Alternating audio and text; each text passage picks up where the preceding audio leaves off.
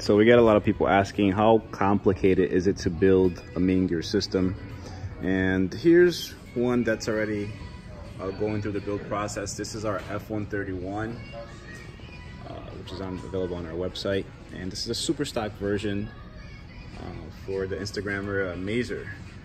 He's a big car collector, but this is one of the systems that he ordered with us. So check this out. This is the amount of fittings that goes into one build.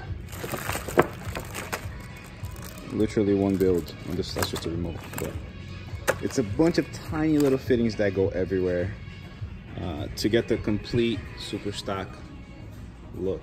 So I'm gonna take you to the other room where his second system is already done, so I can show you the final product. Okay, this is MAINGEAR's second system. This is the F131 painted in a GT2 RS, or it's a Porsche GT2 RS color. It's hard to see the color here because it's the room is dark and we don't have the lights turned on. But here's the final product, right?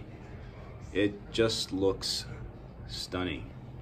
As you can see, that all those fittings create this, and I have to tell you, I believe that we make the world's best gaming PCs. Just from a craftsmanship standpoint alone, it's just gorgeous.